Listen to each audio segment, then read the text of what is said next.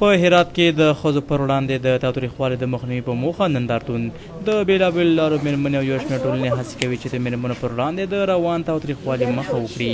په هرات کې د نقاشۍ دا نندارتون چې د یوې مېرمنې لخوا جوړ شوی موخه یې د مېرمنو پر وړاندې د روان تاوتریخوالي مخنیوی دی. د نقاشیو د دې اثر جوړونکې یو هراتۍ مېرمنه ده چې تېر کال یې د نقاشۍ 10 اثار جوړ کړي دي چې نن یې نندارې ته وړاندې کړل.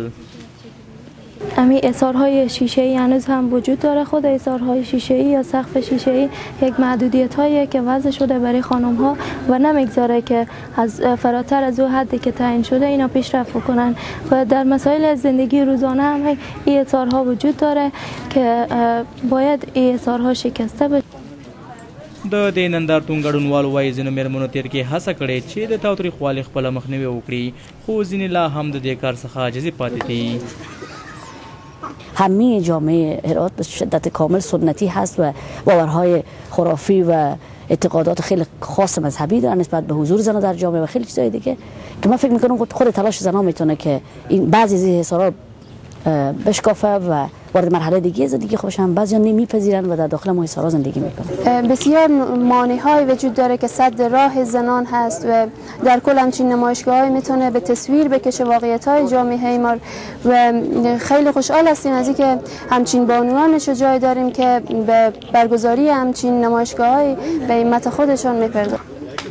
په همدې حال کې د ښځو چارو ریاست مسؤلینو وایي دا ډول نندارتونونه د مېرمنو پر وړاندې د تاوتریخوالي په کمولو کې ګټور بولي. زنده درد زنان افغان هست و موضوعاتی است امکان ناپذیر که ما نمیتونیم که انکار کنیم.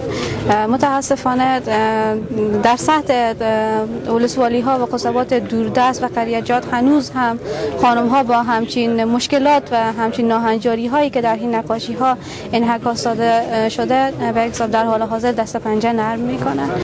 تل اندېښنې دا ده چې په لرو پرتو ولسوالیو کې د مېرمنو پر وړاندې د تاوتریخوالي کچه لوړه ده، خو هیڅ دولتي اداره د دې تاوتریخوالي په اړه ارقام نه لري. تمه ده چې د نقاشۍ د نندارتون به د خلکو پر وړاندې 3 ورځې پرانیستی وي.